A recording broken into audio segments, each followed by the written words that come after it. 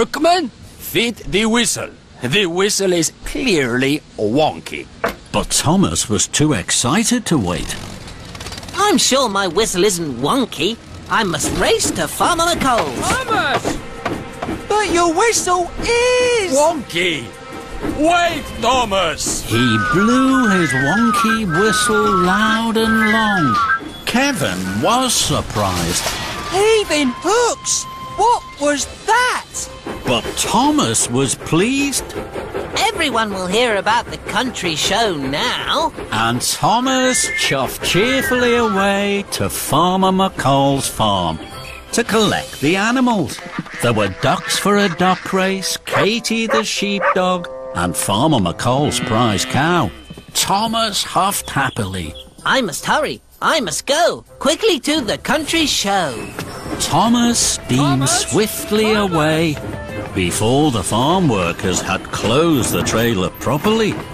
But Thomas didn't know that. To be honest, dudes, this episode has too many issues that were thankfully fixed later on in very important sheep. First off, as usual, the dialogue isn't even actual dialogue at all. It's either rhymes on a dime, as if they treat the show like it's a Dr. Seuss production, or just the same lines copied and pasted over and over again. Second, Thomas nearly causes a massive injury at this steamworks due to his impatience, proving that his dumb moments have gone way too far.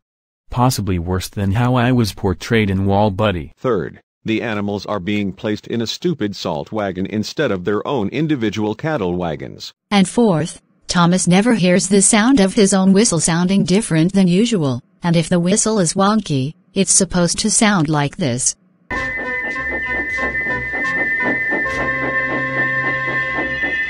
At the station, everyone held their ears. The Fat Controller held his ears too. "Take him away," he bellowed, "and stop that noise!" Not this.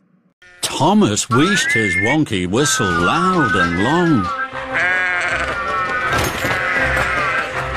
Thomas!